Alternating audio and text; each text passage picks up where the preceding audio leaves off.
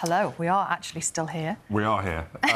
You'll notice we've moved a little bit because, delighted to say, with us, Luke Littler and world number 4, Nathan Aspinall, both joined us in the studio ahead of the Premier League darts event in Manchester tomorrow. Morning, lads. Good morning. Nice. Now, we have moved for a very special reason. That is because we are lucky enough to have our own BBC Breakfast dartboard this morning, and you're going to show us a few of your moves ahead of this big... It's a bit early. No, I was just going to say, how early is this for someone who's normally playing darts? Very. We're night players, aren't we? Yeah, we're Exactly. night players. There's only, like, normally 9 o'clock for us. That's at night, not in the morning. There's only one 9 o'clock for us too, it's the other one. Yeah. And it's a big week, isn't it, Luke? It's massive. Obviously, I'm near Manchester, but I'd rather choose Manchester over Liverpool as my hometown. And obviously for Nathan, it's massive because he's from Manchester himself. But I just can't wait to get out there tomorrow and in front of the crowd. I was just going to say, what do you think the reception will be like for you? I'm hoping it's good. I'm glad I'm not playing him anyway. I was just going to say, that's an More to the point. understatement ever. I think they're going to go mad, aren't they? A bit. And Luke, totally credited with a resurgence in interest in darts. Do you feel that pressure? That not only in the game, in the day job, but sparking this new interest in darts playing that maybe didn't have the best reputation beforehand? People might say I feel pressure, but I'm just throwing my darts, doing what I do best, and I'm just enjoying my life. I'm only 3 months into being a professional. And it's been quite a ride. It's a long way to go yet. You're going to show us how to do it, aren't you? Now, they've told us that we're not allowed to go. No, we're not There's too much allowed. expensive equipment in this place. But we have our BBC Breakfast dartboard here.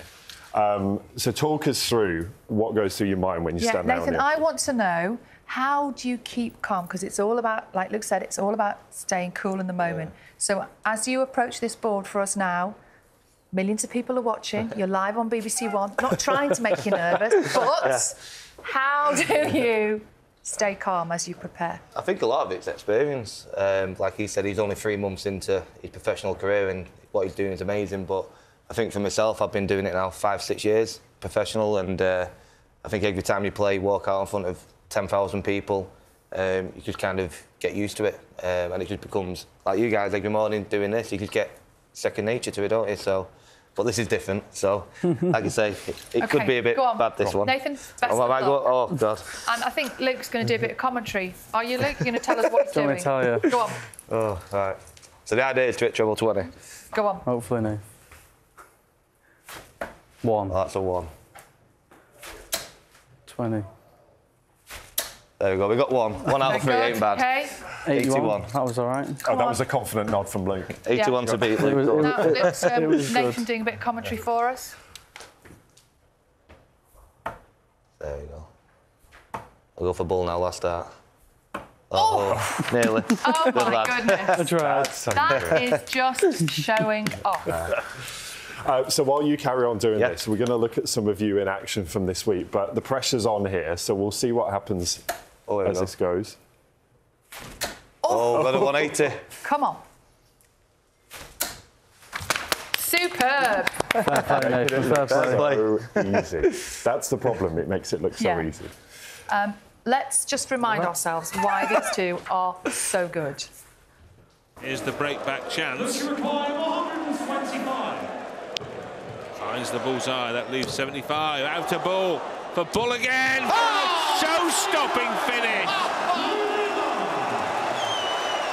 Well, the nuke detonates on the big stage in Belfast with Luke Littler. Has 3 darts in hand. Double 5. And it's the green light for glory in Northern Ireland for Luke Littler. Luke the Nuke has his first nightly win in the Premier League, beating table-topper Humphreys, defending champion Van Gerwen, and now Nathan Aspinall to cap a sensational evening from the teenage prodigy. He wins in the Premier League for the first time. He wins the match. So that was you winning in Belfast, wasn't it? I mean, Sally talked about that calm that you need when you're up there. How do you silence the noise? I mean, it's astonishing the noise and the passion that you feel in that room. Can you silence that? Can you just get to your happy place? You can't really escape the crowd noises. It's always there, constant throughout the night. But as dart players, you just gotta throw your darts and try and win. Yeah. Make it sound so easy. And Nathan, just talk us through what we've just seen there. What was that like? Just another defeat to win, wasn't it? But yeah, we're playing every single week, so the way the Premier League works is obviously if you win your first game, it's 2 points, then 3, then 5. So again, it's 16 weeks, so the idea is obviously try and take one game at a time. But yeah, I played Luke in the final last week, and I beat him last time I played him. He got one back this time, but yeah, it was a great final, to be fair, and the crowd loved it. Gave us both the respect that we deserve, and it was a loud crowd in Belfast. It was very loud. I bet it was. Yeah. And I know Luke's well known for, in the grand scheme of things, I don't know how to phrase this, not practising very much.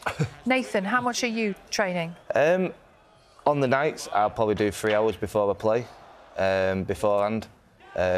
When we're not playing, we don't have much time off, to be quite honest with you, so I'm not really practising at home, but like I said, this guy, he's Go just on, so Luke, natural. How much would you practice? Don't lie. The truth. I don't really practice, like half an hour to an You hour. don't really practice. Because when I get a day off, I just want to chill. And what do you do to chill? Xbox. Oh. Hand-eye coordination, I suppose. Yeah. Does that help a little tiny bit? And how do you manage it between yourselves as mates? Like, do you switch off the friendliness and then become really competitive? Yeah, you got to. I've said it many times. I spend more time with these lads than my own family. Yeah. We travel, especially me and Luke got the same manager, so we fly together, in the car together. But obviously, when you're there, it's work, and I'm trying to make a living for me and my family. So when I play him, I want to take his money off him, and like he wants to do when he plays me. Let's talk about that for a moment, because the money is really important, isn't it? Because darts has changed your lives for both of you. Just talk to us about how things have changed. Luke, first of all. Well, obviously it was the World Championships for myself. I didn't expect myself to get to the final. Just wanted to win one game, and then I was winning my next 5 or 6 to get to the final. And then ever since, it's just been life-changing. And also, the other thing in that final is, it wasn't, I know you didn't win, but the journey through that final was not straightforward for you, was it? You took some knocks and came back. How important is that, to be able to do that? I think set play is one of the easiest that you can lose, because the first few rounds, you play first of 3 legs for a set.